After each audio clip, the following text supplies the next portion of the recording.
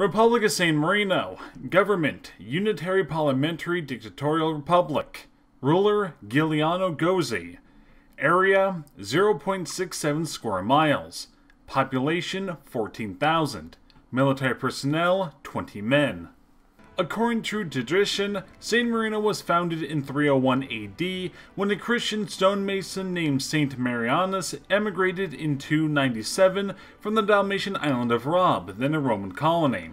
Finding persecution of his Christian beliefs, Marianus hid on the peak of Mount Titano and founded a small community following Christian beliefs.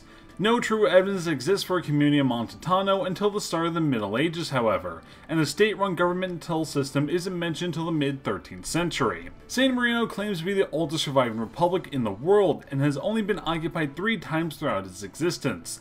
The micronation was able to protect itself by allying with the Papal States, that for a long stretch of time was the main power in Italy. When Italy united, it saw little reason to risk the foreign repercussions of annexing the little nation. The nation remained a peaceful haven after the Napoleonic Wars, and when World War I was declared, the nation stayed neutral even when the Italians joined the war. The Italians wanted San Marino to join the Entente, as they feared that the nation could harbor Austrian spies, and when the government refused to join, the Italians cut off all phone lines leaving San Marino. While the nation did stay neutral, 2 groups of 10 men joined the Italians. One of them was a fine contingent and the other was hospital aides. When the Austrians learned of these 2 groups, they severed all ties with the small nation. In 1922, they were forced to adopt its own fascist government after the death of an Italian doctor and enraged the surrounding population.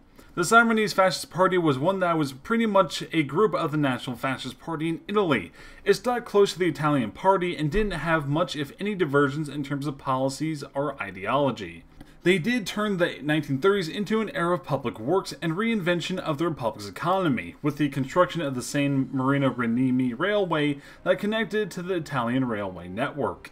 They also worked on modernization of the country's infrastructure that paved the way to its present status as a major tourist destination. When Italy declared war in 1940, San Marino stayed neutral. There was a rumor that spread around that the nation had joined the war with Italy, but the Sammarinese government sent an envoy to the UK saying otherwise. The nation stayed completely out of the war until 1944, when German troops occupied it during the Gothic Line offensive. The nation got bombed and was under Allied occupation after the Battle of San Marino, otherwise known as the Battle of Monte Pulito. After 2 months under occupation, the nation was granted its independence once again. If you'd like to learn about the other small neutral nations during the Second World War, click here for the video about Andorra, Liechtenstein, and Monaco. Don't forget to like and subscribe, and I'll catch you guys next time.